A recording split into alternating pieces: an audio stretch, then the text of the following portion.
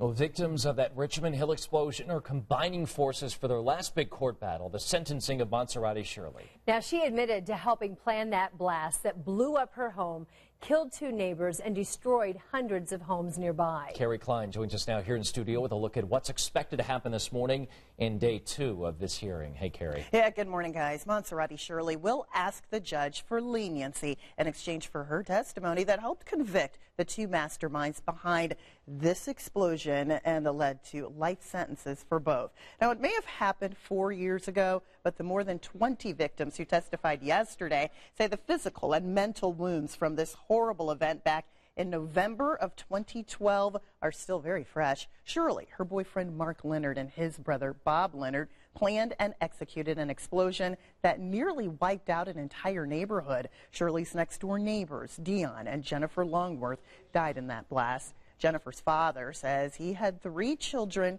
and now, with 1 gone, their only connection to her is laying wreaths at her grave. He begged the judge to give Shirley the maximum.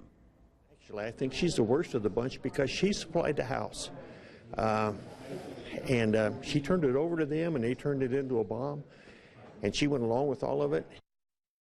Shirley could receive anywhere from 50 years in prison to time served and probation, a pretty big gap there. So Shirley, the judge, is expected to rule later on today. Now, in our next hour of Sunrise, we're going to talk with Dion Longworth's father, who shares an incredible message of forgiveness. Ben, Julia, or Anne-Marie?